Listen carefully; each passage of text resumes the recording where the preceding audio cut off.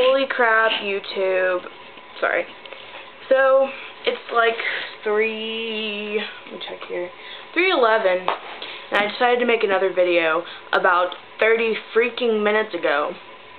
And I've had to do it twice now because first, considering I'm not cool enough to have a YouTube that lets me do videos over 10 minutes, it was like 11 minutes and 35 seconds or something stupid like that. So I can't upload it. So I tried it again, and my camera ran out of memory because I have like 50 videos that I still have to upload to YouTube. So, my luck's just been going perfect. So this is the third time that I'm going to try to attempt to do this video on big hair. So, I'm just going to give you guys some tips because I know a lot of people with thinner hair, it tends to be flatter because there's not enough of it. Duh. So, people with thicker hair, you know, you're lucky. I have thicker hair, but all my hairstylists keep thinning it, so I keep having to find new ways to keep it big, and it kind of pisses me off. But this will make your hair, these tips will help make your hair big regardless of your hair type. So in case you were wondering, this is a video on big hair.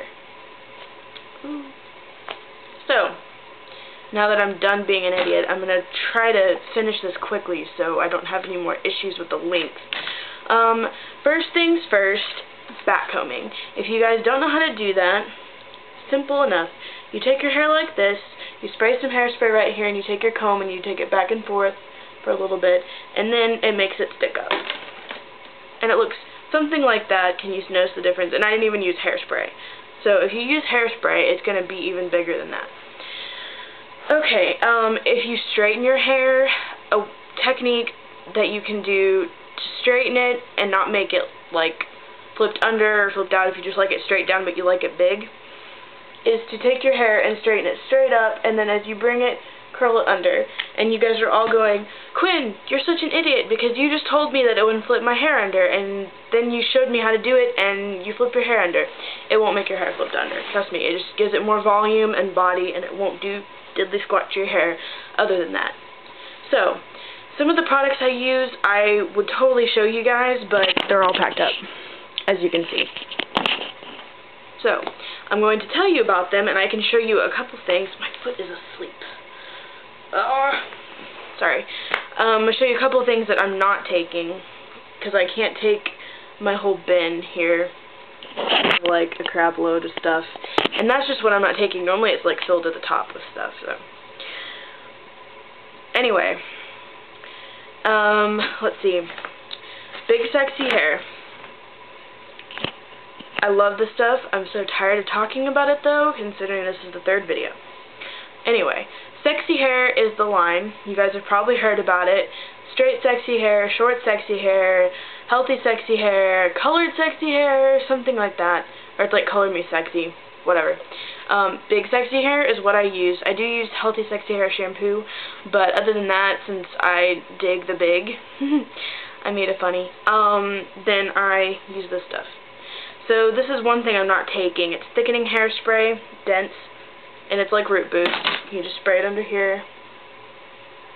But they make a lot of other amazing stuff, like the volumizing blow dry gel that you put in. It's not like normal gel you would think like makes your hair all sticky and gooey. You just put it in and you blow dry it, and it helps it to be bigger and more fuller, kind of like Superstar. If you guys use Bedhead, I do have that, and this is amazing too, and it smells like, I think like 7-Up or Sprite or something like that. Really familiar smell to me. I think it smells like 7-Up. So if somebody agrees with me, that'd be awesome, because then I wouldn't feel like such a loser. But the only reason I'm not taking this bottle with me is because I already have one, and it has like this much left, so I'm going to go ahead and use that up. I just got a new one today. So big sexy hair products, they have all kinds of stuff. They have like this flip over texturizing spray that I want to try. You like flip your hair over like this, and you spray it, and then you flip it back, and it's like, wah! It's all big. So, I also have this stuff that you simply spray in your hair, and you just scrunch it, and it doesn't feel like there's a bunch of crap in your hair. It doesn't really feel like you put anything in your hair, so it's not like hairspray, but it just makes your hair bigger, and it's like magic. You just spray it, and you scrunch your hair, and it's bigger. I love it.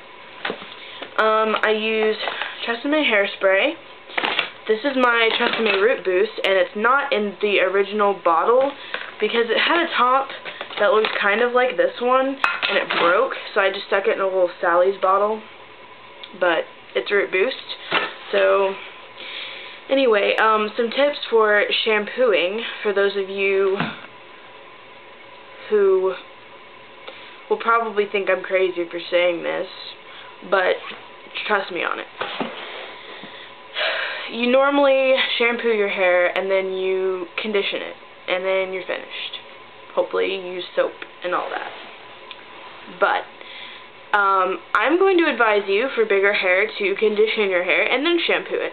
And I never would have done that like a couple months ago because if you don't leave the conditioner in long or whatever, it washes out the condition. So if you're worried about that, condition your hair twice. But what you do want to remember is that conditioner has stuff that can weigh down your hair. So if you have trouble getting your hair to stay big, then wash your hair, condition it from here down, or condition it and then wash it, because if you keep it off your roots won't be like this. They'll be like this. Okay, maybe not that big, but they'll be lifted enough. They won't be weighed down by all the crap in the conditioner. You do want to make sure that you do condition your roots though some, so I'd advise you to like condition your hair all over and then wash it, and then if you want to condition it again, only condition it from here down. So if it's really dirty one day, then wash it, condition it, wash it again. Just kind of use your common sense on that. Most of you hopefully would know about that. So let's see. Last but not least, I think if you have a curling iron, curl your roots. So they're like this. If you guys see pen-ups or whatever, they have like big do's that look like they're fake. And you know, some of them might be, I don't doubt it, but that's normally how they get their big hairs. They curl them with like hair rollers like this. And I know that some of you don't like curly hair at all, because I used to be totally against it, but these won't make your hair curly. If you just put them like right here when your hair's wet, that looks awesome. I think I should wear my hair like that, huh? I think so. Anyway, you put it in like that when it's wet, and you either blow dry it or you let it dry, and then you take it out and it's big. So anyway, I think I actually got this video, and sorry I keep looking up. There's like a mirror there, so I'm like trying to see how I look, and I know that you guys do that too, so don't make fun of me for it. That's about it. I think I got everything. But those are your basic tips for big hair. Back combing is the key to all. Hairspray, of course, duh. Conditioning before you wash. Straightening your hair upwards. Oh, blow drying with your head like this, and it makes your hair all poofy. But if you straighten it or use smoothing cream or both, then you won't have to worry about it. So get a really good hair dryer and blow your hair dry. Wow, I cannot talk. I'm so tired. Blow dry your hair with your head down. Wow. You know, this video keeps getting crappier and crappier because I keep having to redo it, but I want you guys to know how to do big hair because it can be so awesome looking and so pretty. So, anyway, I think that's about it. I should probably go before this video is too long. So, enjoy your big hair, and I will talk to you guys later. I will get more videos up, and hopefully I won't have to redo them 5 times because I'm going to make more. I'll probably actually make more tonight just for some basic tips and stuff. No tutorials for a while. New ones anyway that I haven't already made just because I'm kind of busy.